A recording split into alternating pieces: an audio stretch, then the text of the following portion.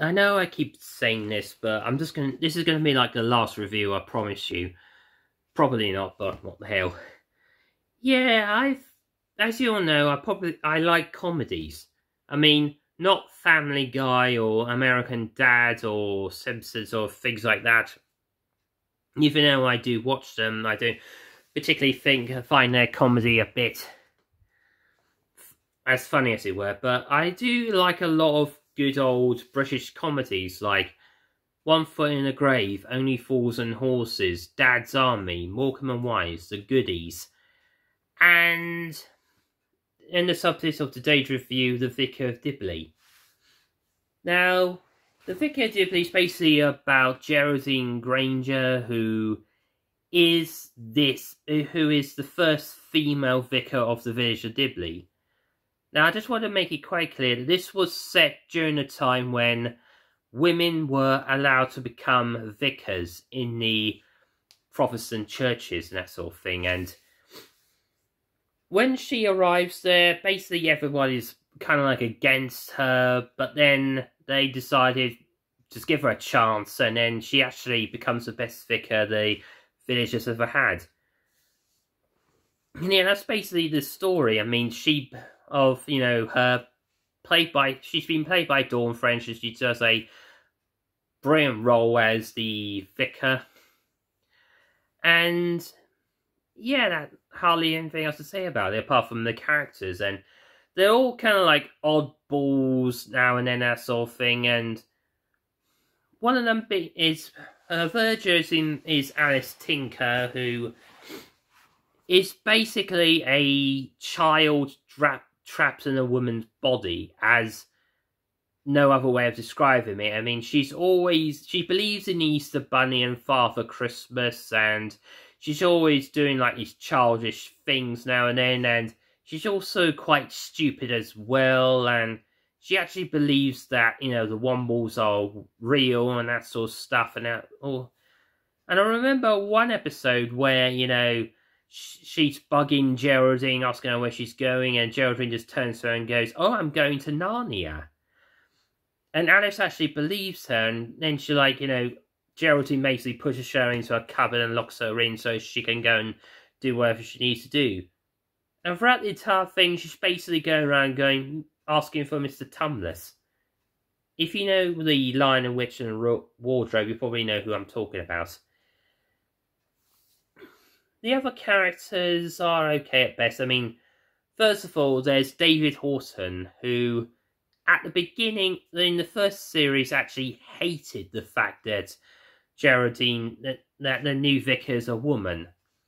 I mean, he makes it quite clear in the first episodes, and throughout the entire first series, he's been trying his best to get her fired, basically. I mean, he's constantly attacking her, not physically, but like verbally and that sort of thing, and he's always, constantly looking for ways of ruining her image, basically, that sort of thing. I don't know, basically, I don't know, but then he kind of accepts the idea, and then over the course of the show actually has some character development, and at the end he's actually proud to have a woman as his vicar. And yeah, there's actually one episode where he actually does fall in love with her and propose to her, but because of a dream they both have, they decided to call it off. And then there's other episodes where he actually does stand up for her and take her side and most things as well. And I don't know, they say that he's a gentleman farmer and he has a lot of animals as well, but we don't actually see his farm at all in the whole show. All we do see is his grand manor house where he lives with his son Hugo Horton. Now, Hugo Horton is the same as Alice. He's childish, dim-witted, and he has difficulty understanding situations most of the time. But he does actually stand up for himself most of the time, But the fact that, there's this facts that that he has been bullied by his father throughout most of his childhood. Like, you know, David's always been, like, mean and horrible to Hugo, and, like, you know, there's like this one episode where he proposes to Alice, and in the same episode, David absolutely doesn't like the fact that his son's dating Alice Tinker. He is against her, has always been against her, and would likely to get her fired, basically. And he basically, like, there's this scene in the second series, first episode, basically, where he basically, like, stands in front of him going, if you continue going out with this Tinker twerp, you will no longer be in this house, you will no longer be my son, and as this new will I've written down to Tess, you will have nothing. And then there's, like, this pause. And then Hugo basically looks his father straight in the eye and says, on the contrary, sir, I will have everything in the world at my desire. And that's it. He stands up to his father.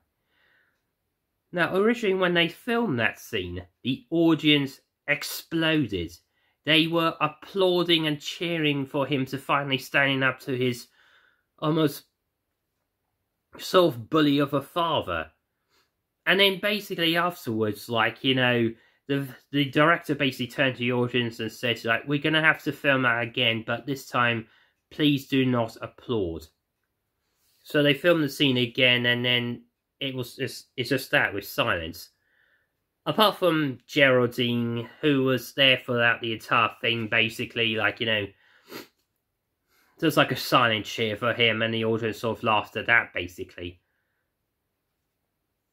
And that's it. Hugo and Alice get married and have a child, and 10 children to be precise, 5 boys and 5 girls, mainly because they have absolutely no idea how condoms work. Are there any other characters? Yes, there's others. Like, during the whole episode series, like, there's always these scenes where the several members of the town get together for, like, a council meeting, and they're just discussing, you know, what to do and that sort of thing, and they're always, like, a good fun to watch, basically. Always have a good laugh now and then. And the other members of the council, apart from Geraldine, David and Hugo Horton, are Jim Trott, Frank Pickle, and Owen. Now, Owen is this farmer who runs a farm, and he's kind of dim-witted, but I don't know, there's like a lot of things about his character that I'd rather not say to avoid, you know, this video being demonetized, basically. And it's kind of like sort of like he's always like trying to chat up the vicar, and he's always like talking a lot of sexual and innuendo things and that sort of stuff, and hardly thing else to say about him, but apart from the fact that he has sort of like a troubled childhood, and that he has never actually been with a woman, like, you know, sort of haven't dated them, haven't fallen in love with one, haven't asked one to marry him, basically. Now, there's also Frank Pickle, who is the one who, like, takes the minutes. Basically, he writes down the events of the meeting and a sort of register type thing, and he's been labelled as one of the most boring people in the entire village, that he, like, drones on and on and on about it, a special subject, and everyone's really annoyed with this and tries to either stop him or try to ignore him. And I just think that it's a bit mean, to be honest. I mean, there's like, you know, we found out his background story that, you know, his entire family keeps calling him boring, including his psychiatrist, and there is this bit where it finds out that Frank actually drove his parents to kill themselves. Like, he was like talking he was talking to them about something, and then the way he describes it in the way that he describes it is when they took each other hand in hand and leapt out of the open window. And it was basically like during a bit where he said that, you know, thank you for everyone in his village too, you know, supporting him basically and that sort of stuff. And there's this scene, like, you know, in the later episodes, like the Christmas specials, like, sorry, that, you know, came out in 2004 and 2006, where he basically gets invited to Geraldine's, you know, 10th anniversary, where it's been 10 years since Geraldine took over the role as Vicar of the Church of Dibley, and he wasn't really going to go there because he even admits himself that he's boring and everybody probably doesn't want him to be there. But Geraldine then basically says, you know, look, why don't you just come along in despite of everything? And he actually does, and there's this bit where Geraldine basically asks him to give a speech, and he actually starts getting out this piece of paper, and he's basically like, you know, said, I have basically written reviews of every single vicar of the village since the day I was born, basically, and there's this kind of like this bit where everybody in the entire room basically just sits down and lays their heads towards the side of the chairs and pretends to be asleep. Now that basically like got to me, because I remember at school when I was told to like stand up in front of a class and basically like, you know, do like talk about a specific subject, the lesson we were having a lesson of that day, and I can always remember like loads of people and all the other classmates I can always remember all the students in the class, not all of them, but some of them just deliberately lay their heads onto their desk and pretended to be asleep. And the teachers was always kind of like, you know, yelling at them to stop that, and it was absolutely sickeningly rude of them to do it, but they just ignored the teacher and just continued to do it. Now, basically, I know how Frank must have feel every time he actually tries to talk about that sort of thing, and yeah, but to be fair, he actually kept the review short by saying, like, I have made a list of all the vicars of the village since the day I was born. I've reviewed all of them, but then he kind of like, you know, says like, you know, but out of all of them, you, Geraldine, are the greatest out of all of them. And that's it. That's basically it. And another character in the village is Jim Trott. And the only way to best describe him is kind of like a diverer. And yeah, I mean, when he likes talking, he's like constantly going, no, no, no, no, no, no, no, no, yes.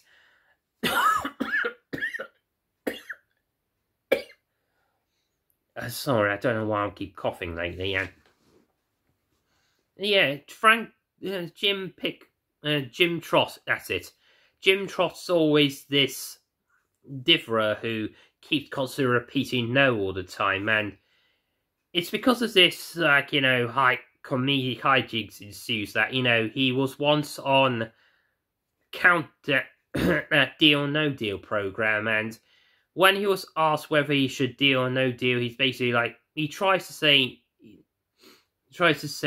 deal, but instead it comes out as no, no, no, no, no, no, no deal. And of course he lost that game, basically. Another thing, oh yeah, he has a wife who only appears in one episode that does the exact opposite. She basically goes, yes, yes, yes, yes, yes, no. I'm sorry, I'm going to have to get a drink of water. I'm sorry about that, I'm just getting a drink of water. And yeah, he and Frank Pickle have this sort of friendship going on and that sort of thing, and when Jim's wife left him, they kind of like moved in together, basically. I think that's what happened, I don't know. And the last character I'm going to be talking about is Letitia Cropley, who's been played by Liz Smith. and she only appears in the first series, because in the Easter special her character passed away. And she was actually known for like experimenting with different types of food, like, I don't know, she bakes a Marmite cake. She like starts breeding snails for bread and butter pudding surprise, and keeps like putting like, you know, weird toppings on pancakes like lard, fish paste, or liver.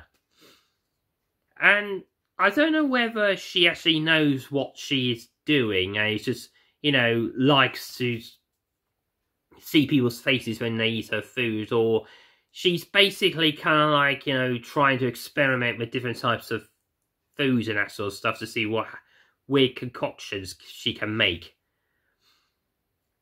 And yeah, like I said, apparently she actually did play a big role in Dibley, because during the Easter special, she confesses to the vicar that she had a tradition of dressing up as the Easter Bunny during the night of Easter Sunday, I think, and basically, like, you know, going around the entire village, like, you know, hiding eggs in people's gardens, that sort of stuff.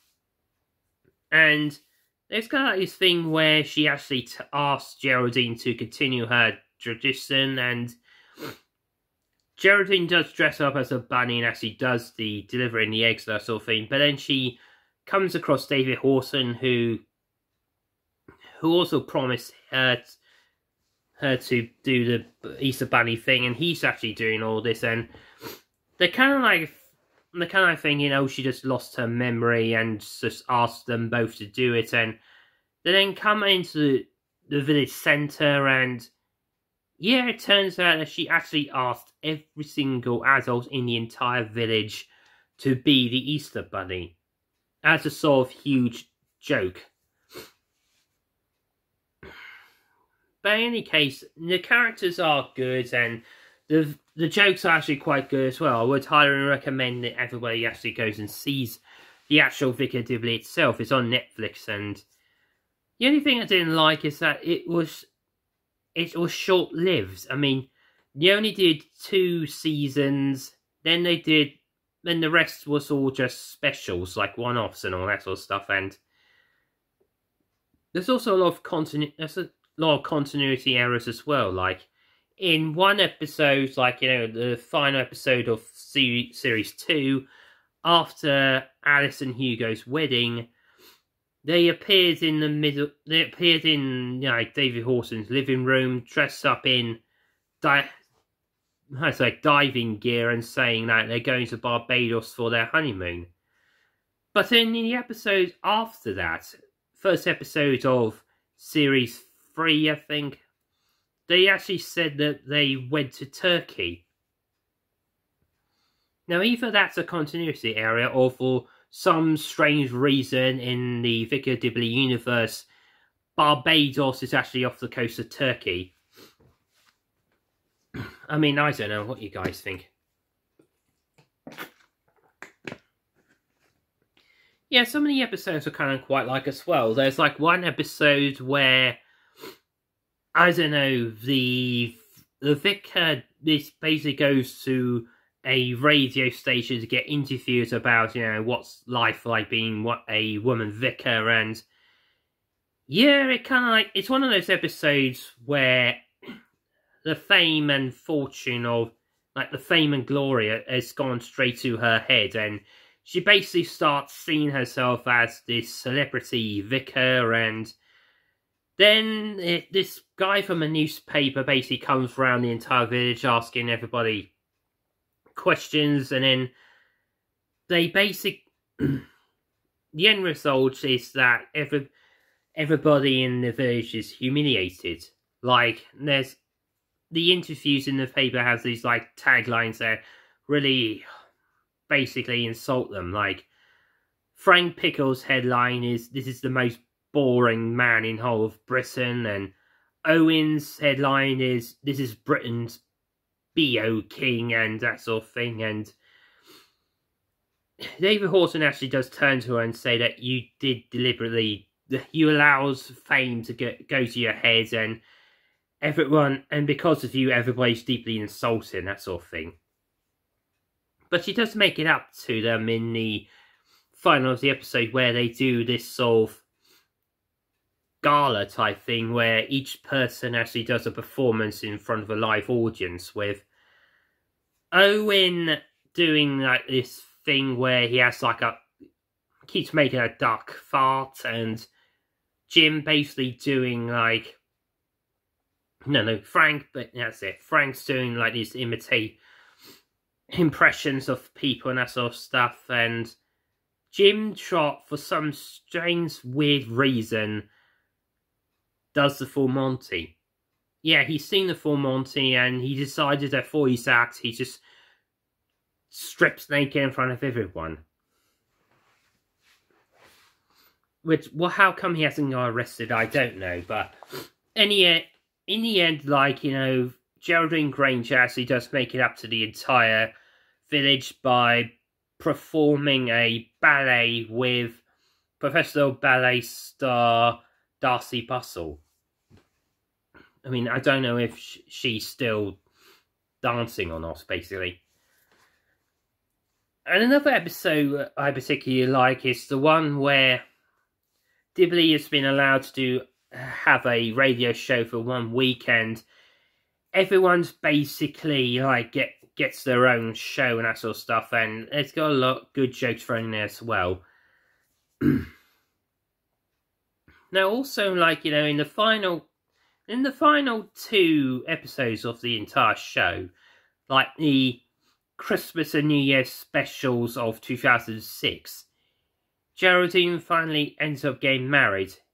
She comes across a guy who is an accountant who just moves to Dibley, and he does win her over, and in the end they actually do get married.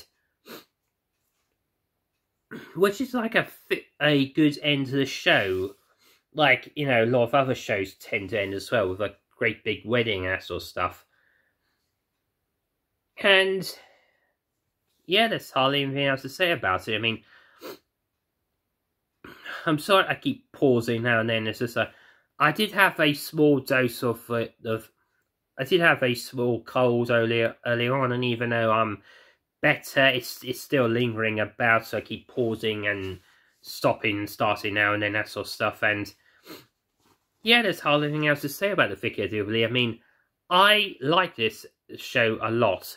I would highly recommend everybody go check it out if you haven't already. And it was actually voted 3rd as the 3rd most popular British comedy show in the whole of Britain. So, yeah, there's hardly anything else to say about this thing. Go check it out. It's on Netflix if you haven't seen it already. I highly recommend you go check it out. You will be laughing your heads off when you watch it. I promise you. So, that's about it, and I'll see you next time.